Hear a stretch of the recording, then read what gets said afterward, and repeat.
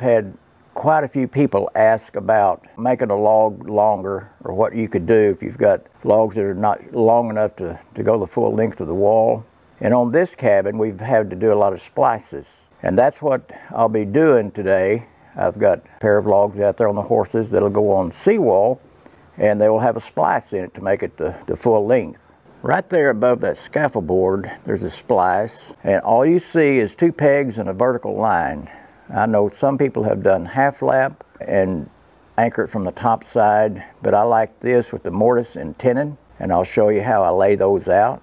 But there's a splice there, and there's a splice right there. We'll go out here to the sawhorses, and I'll show you how I do that. I have my marks on here. This first mark right here, where my finger is 22.3. I actually need 22.2, which comes to this line right here. I'll make this cut first, and this will be my actual cut where my thumb is. I've got it marked down here, and I'll take my chainsaw and I'll cut that off. I'm giving myself an extra inch here. I'll cut the mortise out, and then I'll come back and cut this inch off, because I'll be beveling this back a little bit, so that I'm just, when I make my silky passes, it'll actually be on this line right here.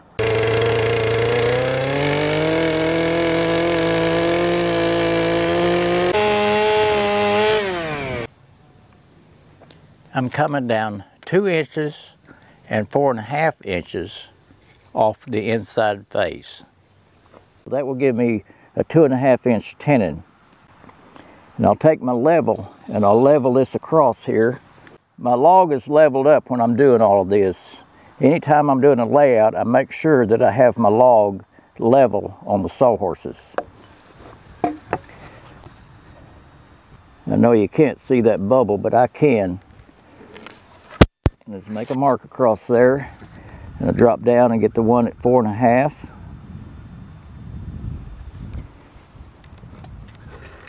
And I mark it.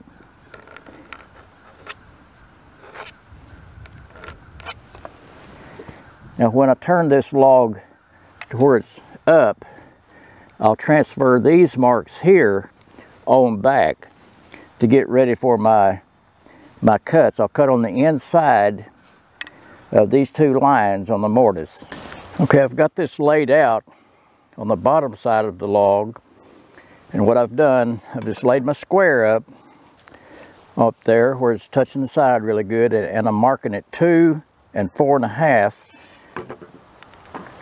and I've measured back from my actual cut line, which will be right here, 8.5 inches. That gives me a little bit of play room on the end of that tenon when I start making these shoulder passes here to get a fit. That gives my tenon plenty of room. I don't have to worry about it hanging up. But I'll take my chainsaw and I'll rip up against the line here and the line here. I've got it laid out on the end. I did that with the level. And I'll just rip this out, and I'll flip the log and do the same thing on the other side. And then I'll take my little carving bar and I'll cut right through here with this line that's right here. I'll just cut on this side of that line, and I can take this piece out in one big chunk. When I cut this here, I won't cut all the way down. I'll just cut part of the way and then flip it and do the same thing from here back.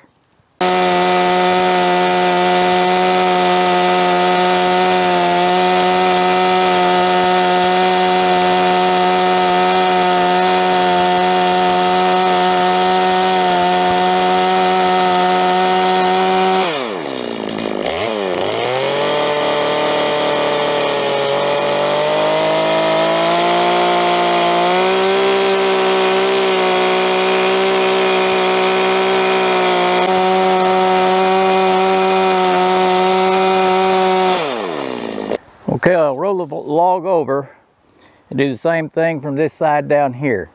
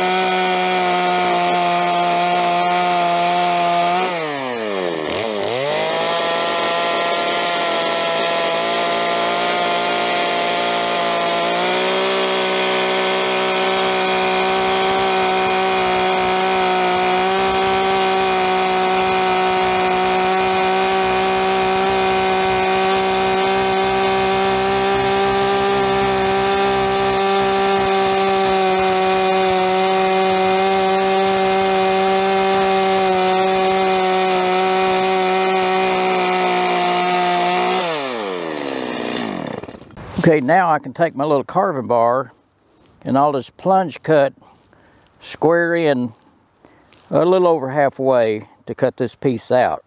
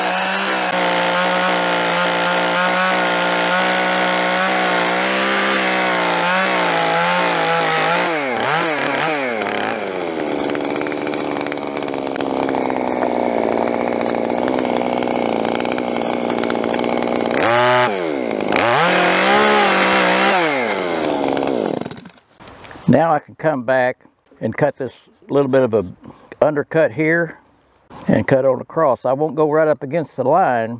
I'll leave myself just a little bit. I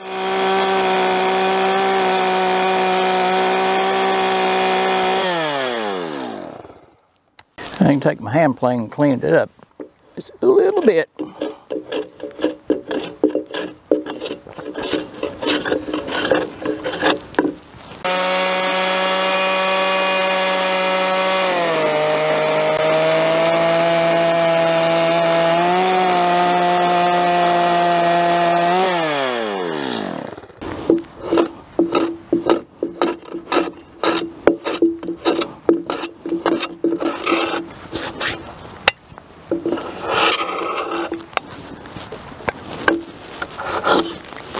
So that's got that part of it cut out.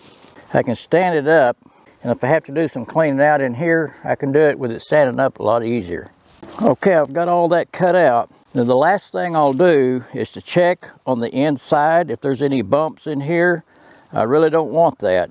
It's better to have this slightly concave than to have a bump out here, because it really make it difficult to get the tenon to go down in there. So I've got just a little bit that I need just to clean out there on both sides, so I'll do that with a chainsaw, and then I'll check it with my square.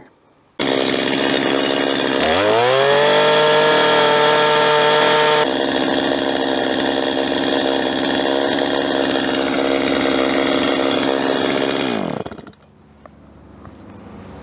think that'll work. Okay, I've got the tenon laid out, and I lay it out very similar to the way I lay out the mortise. Now these tenons will be 8 inches long. I've got my shoulder line right here for the tenon. I don't have it laid out on the bottom side yet, but I have the top side laid out.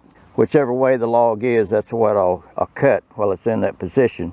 And there again, the same as I did on the mortise, I'll leave myself a little bit of wood just proud of that line so that I can make my silky pass to fit the shoulders here. I did the same thing on the tenon that I did on the mortise. I just put my square flush on the inside, and I marked 2 and 4 1/2. And I also did the same thing. I came down 2 and 4 1/2 on the end of the log and used my level while the log was still level on the horses. And I marked that.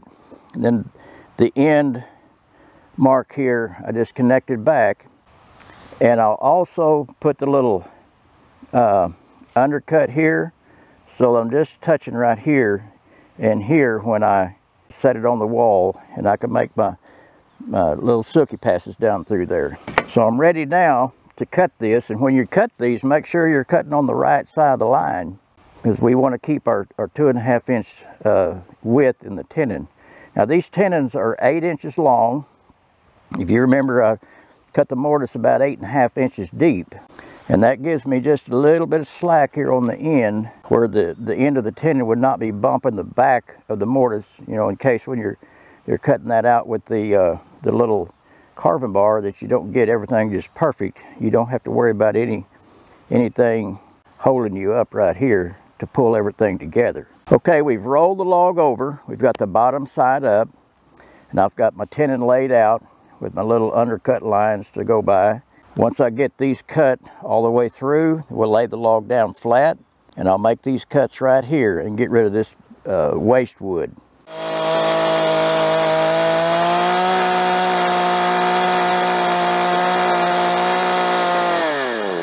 I'll take my plane, and I'm just kind of getting a good clean line there.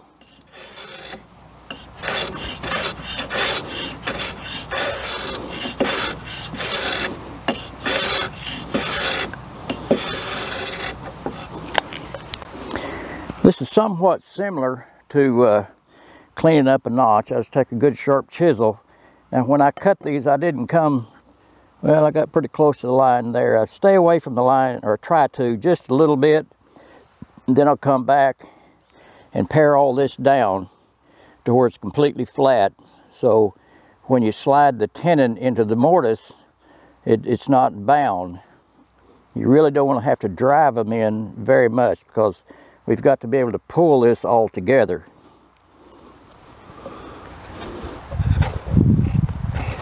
So I'm just paring down the line.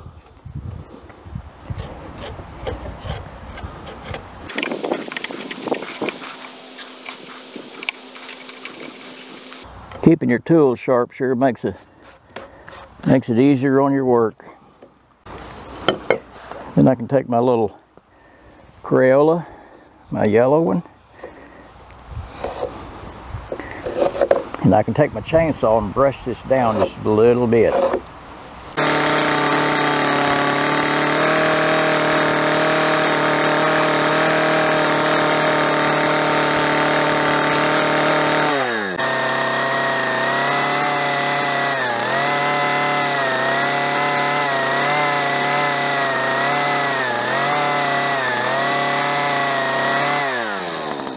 Then I can take my slick and just start paring this down.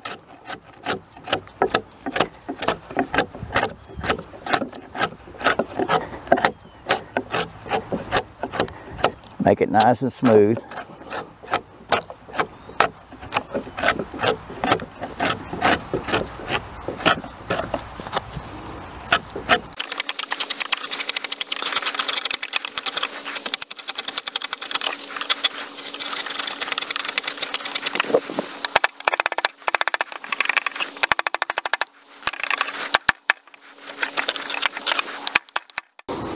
So this part of the tenon is done.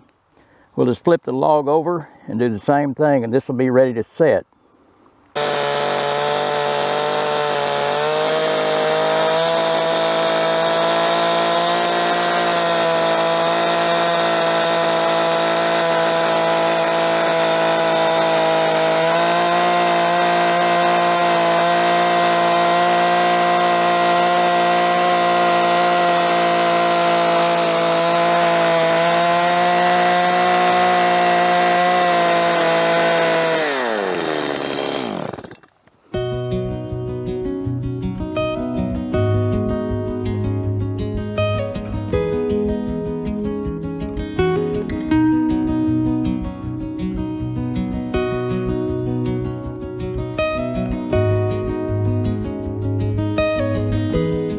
You can see we have a couple 2x4 screwed on. The shorter one is for the first log, and that gives David something to just kind of ease that log right up to. And the taller one will be the side where the mortise is, and that way we can raise it up over the top of that tenon and slip it down in there.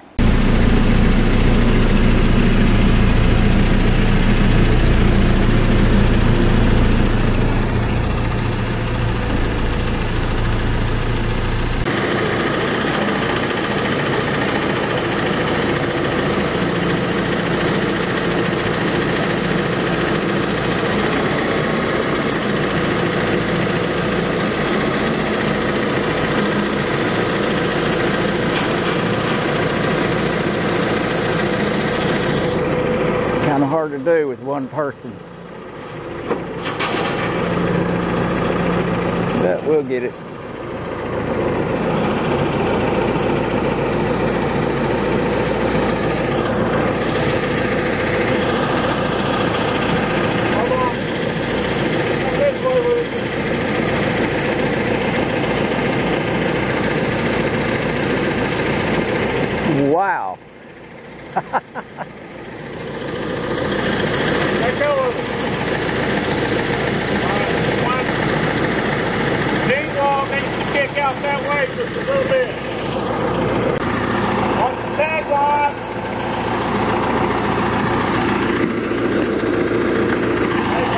Okay, got it? Get ready for a drop.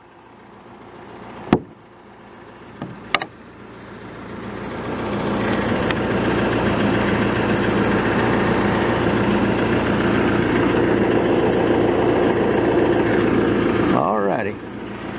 I'll go down there and I'll tap the splice together.